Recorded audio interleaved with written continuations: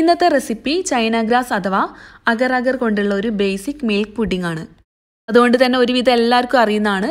പിന്നെ ഇത് ആദ്യമായി ഉണ്ടാക്കുന്നവർക്കൊക്കെ എളുപ്പം തയ്യാറാക്കാൻ പറ്റുന്ന നല്ലൊരു പുഡിങ്ങിൻ്റെ റെസിപ്പിയാണ്. ഒരുപാട് കുക്കിംഗ് പ്രോസസ്സ് ഒന്നുമില്ല. ജസ്റ്റ് നമ്മൾ ഈ ചൈനാഗ്രാസിൻ്റെ അളവ് മാത്രം ഒന്ന് ശ്രദ്ധിച്ചാൽ മതി.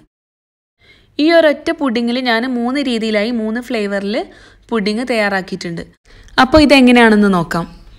ഇതിനു വേണ്ടി 10 ഗ്രാം ചൈനാഗ്രാസ് ആണ് ഞാനിവിടെ എടുത്തിട്ടുള്ളത്. ഇത് 1 ലിറ്റർ പാലിനുള്ള അളവാണ് കേട്ടോ അപ്പോൾ പറയുന്നത്.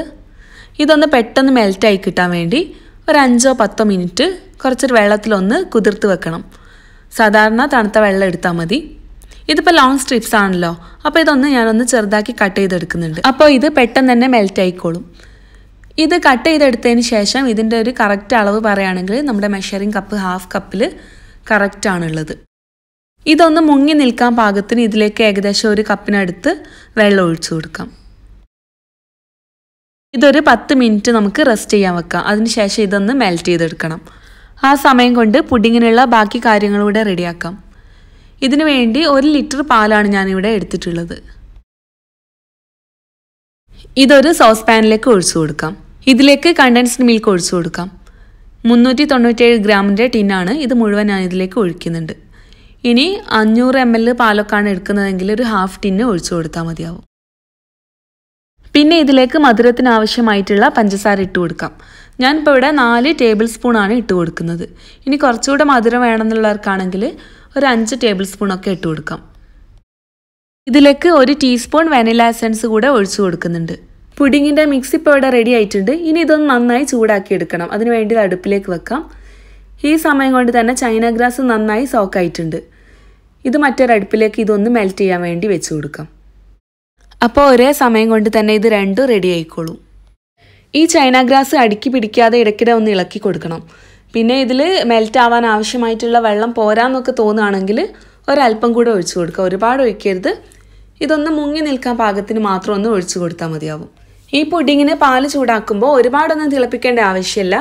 ജസ്റ്റ് ആ ഒരു ബോയിലിംഗ് പോയിന്റിൽ എത്തുന്ന സമയത്ത് ഒന്ന് തിളച്ച് തുടങ്ങുന്ന ആ സമയത്ത് തന്നെ തീ ഓഫ് ചെയ്യാം. ചൈനാഗ്രാസ് ജെലറ്റിനൊക്കെ ചേർത്ത് പുഡിങ് തയ്യാറാക്കുമ്പോൾ പാല് നമ്മൾ ഒരുപാട് സമയം എടുത്തിട്ട് തിളപ്പിക്കരുത്. ചൈനാഗ്രാസ് ഇപ്പോൾ ഇവിടെ നന്നായി മെൽറ്റായി വന്നിട്ടുണ്ട്. പാല് നന്നായി ചൂടായി തിളയ്ക്കാനുള്ള ആ ഒരു സ്റ്റേജിലേക്ക് എത്തിയിട്ടുണ്ട്. ഇനി ഈ തീ ഓഫ് ചെയ്യാം. ഈ ചൂട് പാലിലേക്ക് ചൂടോട് കൂടി തന്നെ ചൈനാഗ്രാസ് ഒഴിച്ചു കൊടുക്കാം. ഇത് രണ്ടും കൂടെ നന്നായി ഒന്ന് മിക്സ് ആക്കി കൊടുക്കാം. ചൈനാഗ്രാസിൻ്റെ പീസ് ഇടയ്ക്കിടയ്ക്ക് കാണാം. കുറേയൊക്കെ ഇതിൽ തന്നെ മെൽറ്റ് ആയിക്കോളും. പിന്നെ ചെറുതായിട്ടൊക്കെ ഉണ്ടെങ്കിൽ കുഴപ്പമൊന്നുമില്ല. നമ്മൾ പുഡിങ് സെറ്റായി വരുന്ന സമയത്ത് ഇടയ്ക്ക് കടിക്കുമ്പോൾ നല്ലൊരു ടേസ്റ്റാണ്. ഇപ്പോൾ നമ്മുടെ മിൽക്ക് പുഡിങ് ഇവിടെ റെഡി ആയിട്ടുണ്ട്. നമ്മുടെ ടേസ്റ്റിനനുസരിച്ച് ഏത് ഫ്ലേവർ വേണമെങ്കിലും ഇതിലേക്ക് ആഡ് ചെയ്ത് കൊടുക്കാം. ഫ്രൂട്ട്സും നട്ട്സും ഫ്രൂട്ട്സ് പ്യൂരിയൊക്കെ ചേർത്ത് നമുക്ക് പല ടൈപ്പിൽ ഈ പുഡിങ് റെഡിയാക്കി എടുക്കാൻ പറ്റും. അപ്പോൾ നമ്മൾ കൂടുതൽ പ്യൂരിയോ ലിക്വിഡൊക്കെ ചേർക്കുന്ന സമയത്ത് ചൈനാഗ്രാസിൻ്റെ അളവ് കൂടെ ഒന്ന് കൂട്ടിയെടുക്കാൻ ശ്രദ്ധിക്കണം. ഇത് നന്നായി ചൂടാറാൻ വേണ്ടി വെക്കണം. നമ്മൾ ഏത് ബൗളിലാണോ പുഡിങ് സെറ്റ് ചെയ്യുന്നത് അതിലേക്ക് ഒഴിച്ചു കൊടുക്കാം. ഫുൾ ചൂടും പോയതിന് ശേഷം മാത്രമേ നമ്മളിത് ഫ്രിഡ്ജിലേക്ക് സെറ്റ് ചെയ്യാൻ വേണ്ടി വെക്കാൻ പാടുള്ളൂ. ഞാനിപ്പോൾ ഇവിടെ 3 തരത്തിലുള്ള പുഡിംഗ് ആണ് തയ്യാറാക്കുന്നത്. അതുകൊണ്ട് തന്നെ 3 ചെറിയ ബൗളിലായാണ് ഇത് സെറ്റ് ചെയ്യുന്നത്. ഞാൻ ഈ പുഡിംഗ് ഒക്കെ സെറ്റ് ആയതിനു ശേഷമാണ് ഇതിൻ്റെ ടോപ്പിംഗ് കൊടുക്കുന്നത്. ഒന്ന് വരുന്നത് ടോഫി പുഡിംഗ് ആണ്. രണ്ടാമത്തേത് നട്ട്സ് ടോസ്റ്റ് ചെയ്തിട്ടിട്ടുള്ള ലെയറാണ് കൊടുക്കുന്നത്. മൂന്നാമത്തെ പുഡിംഗ് ഒരു റോസ് പുഡിംഗ് ആണ്. അത് നമുക്ക് ഇപ്പം തന്നെ റെഡിയാക്കാം. ചെറിയൊരു ബൗളിലാണ് ഈ റോസ് പുഡിംഗ് തയ്യാറാക്കുന്നത്. 1 ടേബിൾ സ്പൂൺ റോസ് സിറപ്പിലേക്ക് പുഡിംഗ് ഒഴിച്ചു കൊടുക്കാം. ചെറിയ കമഴ്ത്തിയിടാൻ പാകത്തിലുള്ള ഒരു ബൗളിലാണ് ഞാനിപ്പോൾ ഇത് സെറ്റ് ചെയ്യുന്നത്. ഇതൊന്ന് നന്നായി മിക്സ് ആക്കി കൊടുക്കാം. നല്ലൊരു ലൈറ്റ് പിങ്ക് കളറാണ് ഇപ്പോൾ കിട്ടിയിട്ടുള്ളത്. ഇനി നമുക്കിതിലേക്ക് വേണമെങ്കിൽ സ്ട്രോബെറി സിറപ്പ് ഒഴിച്ചു കൊടുക്കാം. നല്ലൊരു ഗ്രീൻ കളർ വേണമെന്നുണ്ടെങ്കിൽ പിസ്താച്ചിയോ സിറപ്പ് ഒഴിച്ചു കൊടുക്കാം. പിന്നെ നല്ല ഫ്ലേവറിന് വേണ്ടി നമുക്ക് ഫ്രൂട്ട്സിൻ്റെ ക്രഷൊക്കെ ഇട്ട് കൊടുക്കാം. അതൊക്കെ നമ്മുടെ ഇഷ്ടത്തിനനുസരിച്ച് ചെയ്ത് കൊടുക്കാം. ഇനി ഇത് നന്നായി തണുക്കാൻ വേണ്ടി ഫ്രിഡ്ജിലേക്ക് മാറ്റി വെക്കാം. 4-5 മണിക്കൂർ നന്നായി തണുത്തതിന് ശേഷം നമുക്കിത് പുറത്തേക്ക് എടുക്കാം. ഇതിപ്പോൾ നന്നായി സെറ്റായി വന്നിട്ടുണ്ട്. ഇതിലൊരു മിൽക്ക് പുഡിങ്ങിന് ഞാൻ ടോഫി ലെയറാണ് കൊടുക്കുന്നത്. നെസ്ലയുടെ ക്യാരമൽ ടോഫിയാണ് ഇതിന് വേണ്ടി എടുക്കുന്നത്. UAE ഇത് അവൈലബിൾ ആണ്. നാട്ടിൽ ഇപ്പം കിട്ടുമോയെന്നറിയില്ല. പിന്നെ ഇതിൽ ഒരു 1-2 ടേബിൾ സ്പൂൺ വിപ്പിംഗ് ക്രീം അല്ലെങ്കിൽ ഫ്രഷ് ക്രീം വേണം.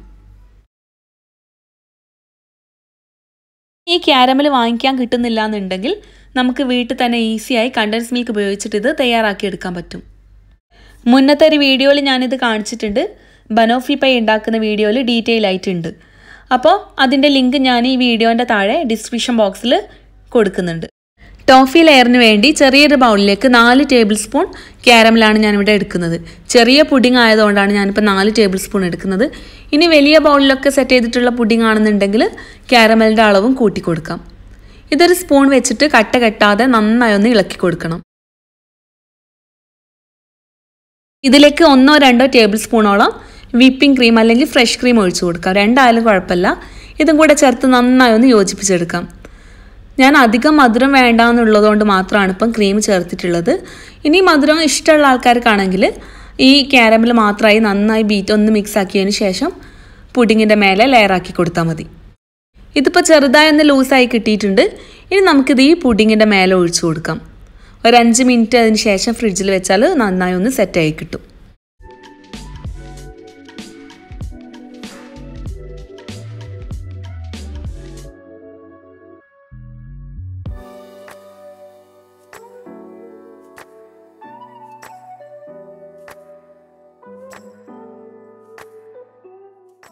മേലെ ഫുള്ളായും കവർ ചെയ്യുന്ന രീതിയിൽ ചോക്ലേറ്റ് ഷേവിങ്സ് കൂടെ ഇട്ട് കൊടുക്കുന്നുണ്ട്. ഈ ടോഫിയും ചോക്ലേറ്റും കൂടെ കഴിക്കാൻ നല്ല ടേസ്റ്റാണ് കേട്ടോ. ഇപ്പം നമ്മുടെ ടോഫി പുഡിംഗ് റെഡി ആയിട്ടുണ്ട്. ഇതൊരു 5-10 മിനിറ്റ് ഒന്ന് സെറ്റ് ആവാൻ വേണ്ടി ഫ്രിഡ്ജിലേക്ക് വെക്കാം. ആ സമയം കൊണ്ട് നമുക്ക് അടുത്ത പുഡിംഗ് ഒന്ന് സെറ്റ് ചെയ്യാം.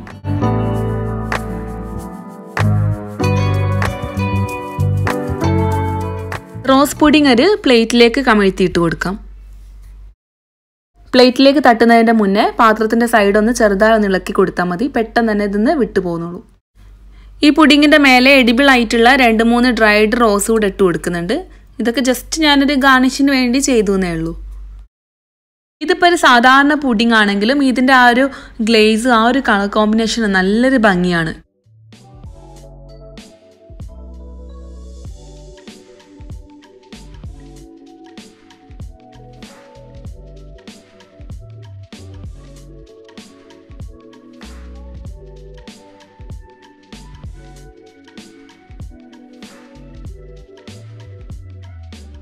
അടുത്തത് മിൽക്ക് പുഡിംഗ്. ആ സെയിം മിൽക്ക് പുഡിംഗ് തന്നെയാണ്. അതിൻ്റെ മേലെ നട്ട്സ് ടോപ്പിംഗ് ആണ് ചെയ്യുന്നത്.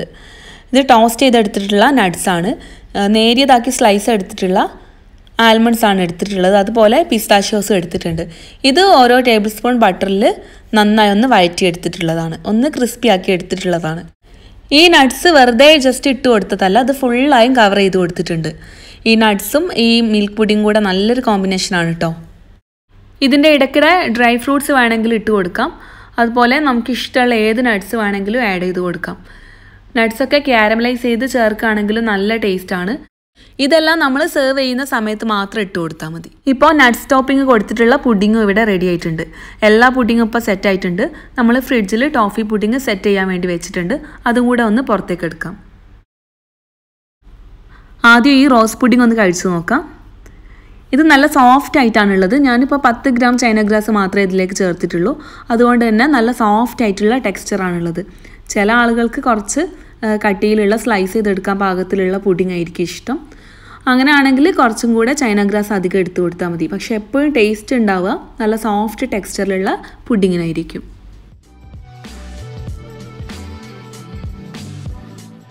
ഈ ടോസ്റ്റഡ് നട്ട്സ് മിൽക്ക് പുഡിംഗ് കൂടെ നല്ലൊരു ടേസ്റ്റാണ് കേട്ടോ. ഒരു മടുപ്പ് തോന്നാത്ത ടേസ്റ്റാണുള്ളത്. വാനില ഫ്ലേവറൊക്കെ ഇഷ്ടപ്പെടുന്ന ആൾക്കാർക്ക് ഇത് എന്തായാലും ഇഷ്ടമാവും. അടുത്തത് ക്യാരമൽ ടോഫി പുഡിംഗ് ആണ്. എനിക്ക് ഭയങ്കര ഇഷ്ടമുള്ളൊരു ഫ്ലേവറാണ് കേട്ടോ ഇത്. ഈ ചോക്ലേറ്റും ടോഫിയും കൂടെ കഴിക്കാൻ നല്ല ടേസ്റ്റാണ്. നല്ല സോഫ്റ്റ് ആയിട്ടാണ് ഈ പുഡിംഗ് ഒക്കെ ഉള്ളത്. അപ്പോൾ നമ്മൾ പുഡിംഗ് ഉണ്ടാക്കുന്ന സമയത്ത് ശ്രദ്ധിക്കേണ്ടത് ചൈനാഗ്രാസിൻ്റെ അളവാണ്. അപ്പോൾ നമ്മളത് വാങ്ങിക്കുന്ന പാക്കറ്റിൻ്റെ മേലെ തന്നെ ഉണ്ടാവും 1 ലിറ്റർ നമ്മൾ എത്ര അളവാണ് എടുക്കേണ്ടതെന്നൊക്കെ. അപ്പോൾ അതിൻ്റെ ഇൻസ്ട്രക്ഷനൊക്കെ അനുസരിച്ചിട്ട് നമുക്ക് പുഡിംഗ് ഉണ്ടാക്കിയാൽ മതി. അപ്പോൾ ഈ ബേസിക് ആയിട്ടുള്ള മിൽക്ക് പുഡിംഗ് ഉണ്ടാക്കാൻ അറിയാത്തവർ ആരെങ്കിലുമൊക്കെ ഉണ്ടെങ്കിൽ എന്തായാലും ഒന്ന് ട്രൈ ചെയ്ത് നോക്കുക. നിങ്ങൾക്ക് എന്തായാലും ഇത് ഇഷ്ടമാവും. പാർട്ടികളിലൊക്കെ നമുക്ക് തയ്യാറാക്കാൻ പറ്റുന്ന സിമ്പിളായിട്ടുള്ള പുഡിംഗ് ആണ്. അപ്പോൾ ഈ വീഡിയോ ഒക്കെ നിങ്ങൾക്ക് ഇഷ്ടമായിട്ടുണ്ടെങ്കിൽ ലൈക്ക് ചെയ്യാനും ഷെയർ ചെയ്യാനും സബ്സ്ക്രൈബ് ചെയ്യാനും ഒന്നും മറക്കരുത്. പിന്നെ ആ റൈറ്റ് സൈഡിലുള്ള ബെല്ലൈക്കണൂടെ ഒന്ന് ക്ലിക്ക് ചെയ്തിട്ടാണെങ്കിൽ ഞാൻ വീണ്ടും ഇടുന്ന വീഡിയോസൊക്കെ നിങ്ങൾക്ക് നോട്ടിഫിക്കേഷൻ വരും. അപ്പോൾ തന്നെ കാണാനും പറ്റും. ഇൻഷാ അല്ലാ. അപ്പോൾ പുതിയ റെസിപ്പിയുമായി വീണ്ടും വരുന്നത് വരേക്കും താങ്ക് യു.